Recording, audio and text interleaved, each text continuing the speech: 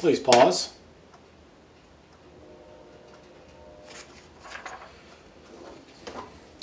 This is a grams to kilojoules type problem. This negative sign for the kilojoules means that it can be written as a product.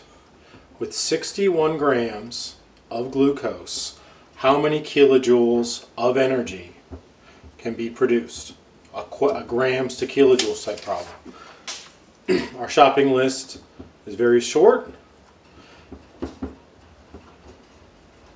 and we start with 61 grams of glucose. Our first step is identical looking at the periodic table. Glucose is 180 grams per mole. Second step is using the balanced chemical reaction. 1 mole of glucose produces 1,150 kilojoules of energy.